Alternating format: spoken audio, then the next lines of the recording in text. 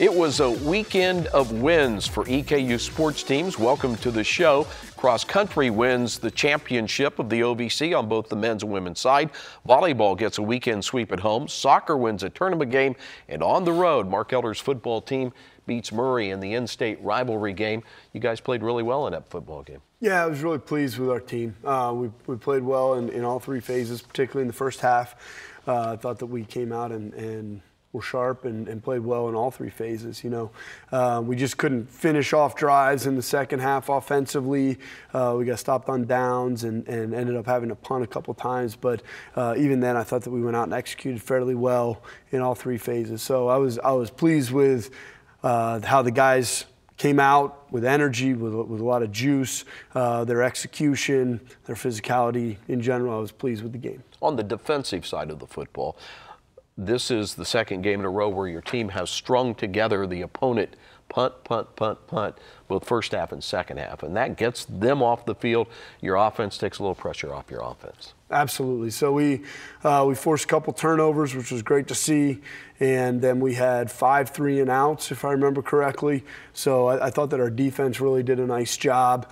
At the end of the game, we gave up one drive. They went the length of the field, 98 yards. We were in a situation where at that point in time, just simply trying to eliminate any type of quick score because you're up 20 points, and as long as you don't give up a big one with that amount of time left in the game, you're going to come away with the victory. So we gave up some yards, ended up giving up a touchdown there on that one, but it essentially sealed the game because of the fact that there was very little time left after that, and we were able to recover the onside. So but our defense did a great job all day long. Really pleased with how they stopped the run. And was pleased in general with their performance. Yeah, under 300 yards of offense total and under 100 yards rushing the last 2 weeks. That's what the defense has done. Meanwhile, the offense over 200 yards rushing again, 279. And Daryl McCluskey, back-to-back 100-yard games. Daryl had a career-high 144.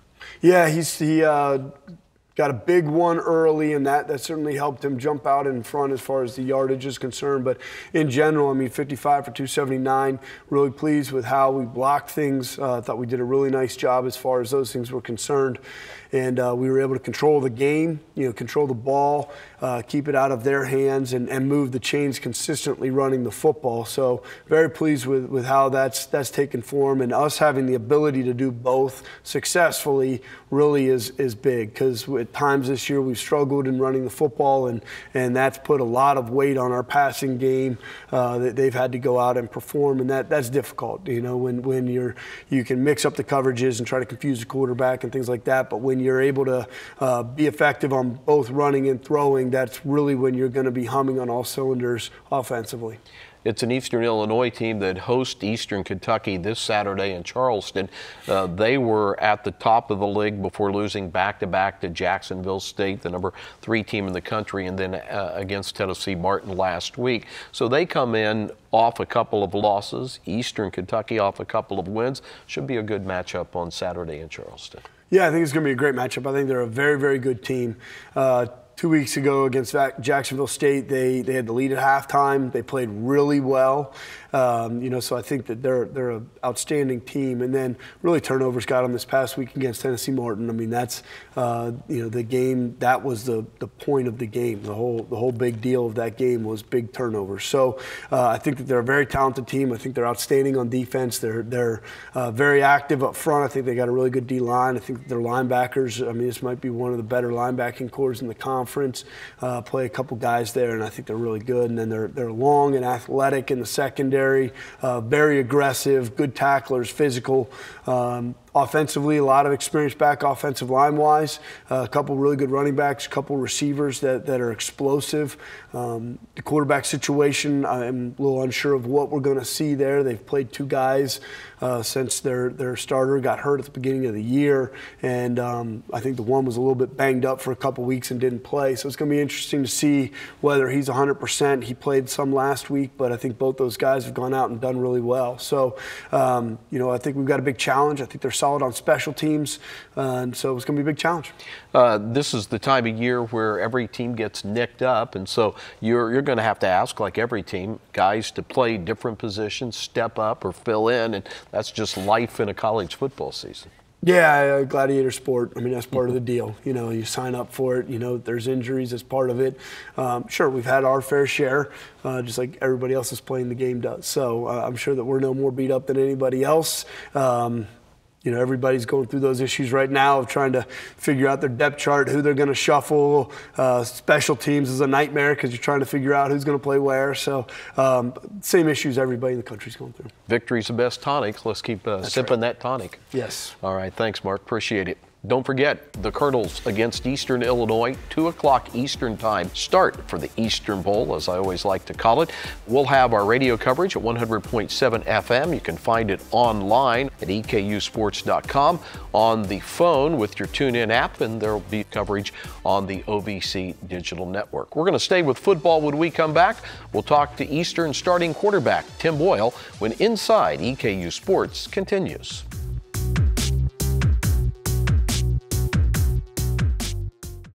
Every day is a concept that few people can commit to. Every day requires a level of dedication that forces you to test your limits. Every day I'll give back to the community because I draw strength from their support. Every day the sounds of your cheers will echo through my mind. Knowing that you have my back means I can always look forward. Every day I'll be too tired to sweat and my bones will ache. Every day will provide me with the slight edge that I need to succeed. Champions are built every day.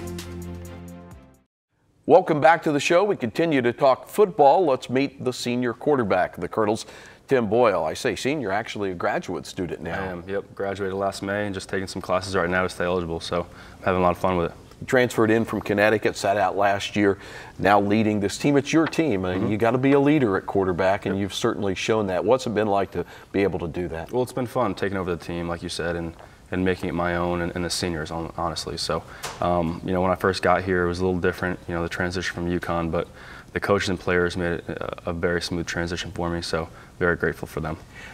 They always tell quarterbacks, every coach will say to a quarterback, manage the game, manage the game, manage the game, play within yourself.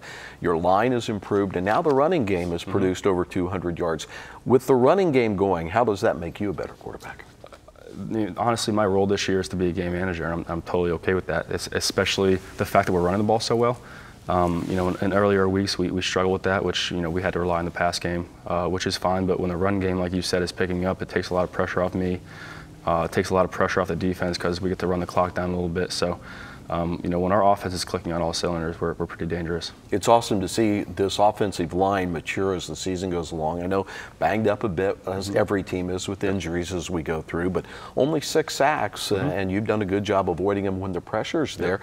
8th in the country, that helps too. Yeah, the offensive line has done actually a really good job this year. You know, we lost a couple guys last year, and people thought we were going to be a little weaker offensive line, but that's not the case at all. I think the 2 outside guys, both of our tackles, Boogie and Cam, have done a really good job of making sure that the good defensive ends in this league have not gotten to me. Skid has been leading the charge up front in the middle, and both of our guards have been doing a great job. So I'm extremely pleased with them, and I take them out to eat every once in a while, and when the season ends, I'm definitely going to take them out. The parents have been very supportive of you. The only game they've missed, you've told me so far, is the Murray game. They've got travel plans for the last 3 of your career. They've been so very supportive. My whole entire family has been great. Coming to every game, I mean, literally, you fly out Friday night, you come for a game Saturday, you leave Sunday morning. So I'm extremely grateful for my parents and my 2 sisters for being awesome. This is a teaching ground for you because you want to teach the game of football. You'd like to be a coach, so future plans after graduation? Yeah, so, you know, after graduation, you know, after when I'm done playing this year, I'm probably going to train, you know, try to take my shot at the NFL and whatever leads that way. But, yeah, I want to coach. You know, I love the game of football. It's been my passion since I was a little kid, and, you know, if I was a coach, I wouldn't work a day in my life. So that's the way I view it. And, you know, just getting a GA job somewhere, working my way up the ranks, and going from there. So football will be in the fabric of your life, and it really teaches life lessons. Sure does. And I've learned a lot of valuable lessons in football. You know, first is leadership that comes to mind, and obviously teamwork. It's just teaching life lessons of being knocked down and having to, you know, pick yourself back up and keep charging forward. All right, Tim, good luck the rest of the year. We've enjoyed watching you this senior season. Thank you so much for having me. All right, that is Tim Boyle, the quarterback of the Colonels. When we come back, we'll talk about a senior-laden soccer team. They're in the tournament and doing well. Back with one of those seniors when we come back.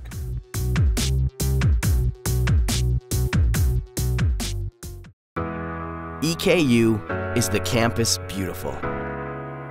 The school of opportunity, where you are always welcome. And it feels like home. We're changing how we look, but our mission is still the same: to help you expand your knowledge, discover your passion, and unlock your purpose. Be a Colonel. Your time is now.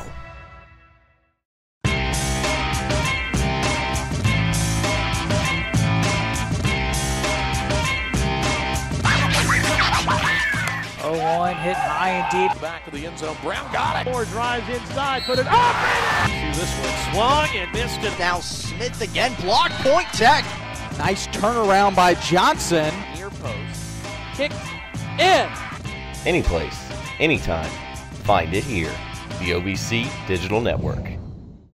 The EKU soccer team heads to the semifinal round of the Ohio Valley Conference Tournament for a Friday game against Tennessee Tech after defeating an opponent in the quarterfinal round at home. It was SIU Edwardsville 2-1. Emmi Carroll is one of the seniors. Good revenge win over them after they knocked you out of the OVC finals last year. Yeah, it was a great win for us. We came out with a lot of energy, and we were determined to win. I say 6 seniors, and that's the core of a group that has led the resurrection of Eastern Kentucky soccer. Do you relish the fact that every game now could be your last game, or does it put added pressure on you? Yeah, I think that adds like the competition to it too, because we know it's one and done when it hits tournament, and it's really pushed the seniors to really bring the energy up. It was interesting that the goal that was the game winner was by one of the young players in Katie Schaefer. That was a last-minute goal in the first half. That was a big goal when it was tied at 1-1. Yeah, it was awesome for her to step up and put that in the back of the net. So now you have these 6 seniors, but there's a history there for many of you. There are a lot of players from the greater Cincinnati area. You're all in a soccer academy, or a lot of you were, and there was a connection to your current college coach, Nick Flory. Tell us about that. Yeah, so Nick was actually an assistant at the club that 6 of us attended, which was Ohio Elite Soccer Academy. So that's how we knew him, and then he left from there.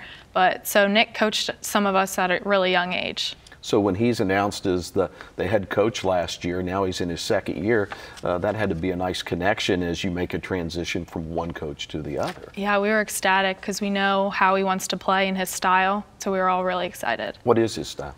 It's more of a possession-based, and that's what we were looking for when we came here. This is a game on Friday down at Murray in the semifinal round against the Tennessee Tech team that you beat last year, but they beat you late in this season 2-0. What will you learn from that game to try to pull off the win and get to the finals on Sunday? I mean, there's definitely no excuse for how we played them this year, but I think we are going to learn from that, and we know their weaknesses that we can take advantage. And I think everyone is really excited to get the revenge back on them. I know you're, it's not just soccer. There's an academic component, obviously, to being a student athlete. What has soccer taught you about the academic side of college? Probably not to procrastinate, really. That you have to take advantage of the free time that you have and dedicate that to the academic side. I always find that when I'm busier, I seem to manage my time better, and then things go better. Do you I sense think that? so too. Yeah, definitely. So post-college, what's the plans for Emmi Carroll? I'm gonna move back home, and I don't know. I'd love to work in the sports with advertising or marketing with college athletics. So I'm hoping to look into that. So as you go into this tournament, if you get by Tennessee Tech, the big elephant in the room is Murray State. They've dominated this conference, even though they got upset last year in the semifinal round. Do you see Murray State as the favorite? And I know all the other teams in this tournament feel that they can be the one to finally end Murray State's streak. I think we all want Murray to make it to the finals, and we want to play them because I think we can beat them. We should have beat them this year. So what's Nick's final word to the team as you go out on the field on Friday against Tennessee Tech? What's the key? He always says, do a performance that you're going to be proud of. and that's about it. Okay, good luck on Friday and Thank the you. rest through the OVC. That's Emmi Carroll, one of the soccer players, one of 6 seniors on this team that is heading in again to the semifinal round at noon our time against Tennessee Tech on Friday down at Murray, Kentucky. When we come back here on Inside EKU Sports, we'll go back inside to talk about basketball. Nick Mayo joins us after this.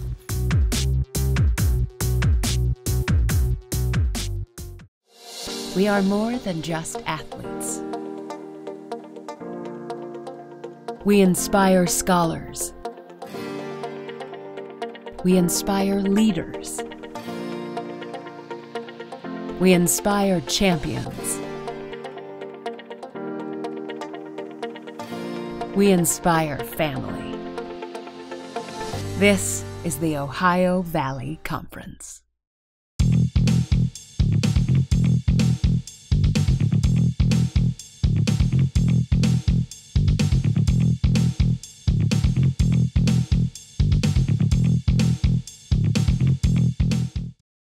Time now to talk EKU basketball, and power forward Nick Mayo joins us. 2-time all-conference in your first 2 years, over 1,000 points. So individually, your consistency has been what's impressed me, Nick. Talk to me about that.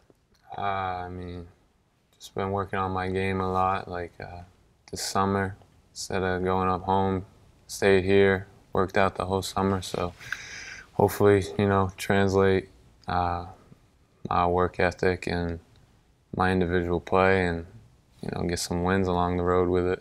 35th all-time in points right now, 34 straight double-figure games. You certainly hope with Zach Charles is a year older, DeAndre Dishman back from an injury, and then the addition of Jackson Davis, the Butler transfer from a high school in Lexington, take a little pressure off potential double teams. That's got to be a good thought for you that you won't face perhaps as many double teams. Yeah, I'm sure I'm still going to get some double teams, but for those guys out there, their ability to score around the rim and from the perimeter, all us bigs can take it outside or inside. So adding those guys and returners is going to be big for us this year. And good depth out at the guard positions as well. It seems like if we can avoid the injuries, and we've had some in preseason, but that depth will be a team that you can press a little bit more, is what I know Dan McCann would like to see. Yeah, so that's what we've been doing in practice, working on our press. We got our main core from last year, so we already know coaches' principles and stuff like that. And with the returning guys, we got all different people for positions. So as long as we stay healthy, we can be good. So let me divert from basketball. Summer vacation, you guys don't get much of a break, but you go with 5 of your teammates back to your home in the central part of Maine. And so how tall were the guys in your Honda car? There are 5 of us, and I'm 6'9". We had 6'7", 6'6", 6'2", 6 foot. So we were packed in there. So the sardine kernels make it to Maine. How'd the guys that have never been to the Northeast like the lobster and the coast? And how was the vacation? I think they loved it. They say they did. So I mean, we went to my grandparents' house. That's where we get all the lobster. They live on an island, so we took their boat out, went across the ocean onto a beach. Had 100 lobsters. We just were out there just living life. Sounds awesome. So now you go into this season before the first game of the year in Houston against Rice in the regular season. You play an exhibition game against Georgetown College, a team that has a player you played on against last year from Texas Tech in Shadell Millinghouse. He's averaging 27, and Georgetown has scored over 100 points, as much as 125. Already played 4 games, so this is quite a test against one of the NAIA powerhouses. Yeah, they got basically all their returning guys. They're very athletic. They score in transition. So it's going to be a test for us first game, but I'm excited for it. You got to be pumped about. I mean, I know there's a lot of pressure on this team. Didn't make the OVC tournament the last 2 years, but this is a team with a lot of talent. You've got to see that the sky's the limit this season. Yeah, definitely. And the main thing I just been saying is as long as we can stay healthy, we got all the pieces. We're putting it together. So we can stay healthy, I think we have a good shot. Okay, Nick, thanks a lot. Good luck throughout this basketball season. Thank you. All right, that's Nick Mayo as the Colonels will play a game against Georgetown College Friday night at 7. There will be no radio or television coverage, but it's free admission, so come out and get that first glimpse of the Colonels in a game that doesn't count on the win-loss record, but an important exhibition for EKU to get game ready for the season, which begins a week from Friday night against Rice, followed by a game on Monday against Ole Miss. And that does it for another edition of Inside EKU Sports. You can always keep up with the Colonels. Just like and follow our channels on Facebook, Twitter, and Instagram. We'll see you again next week.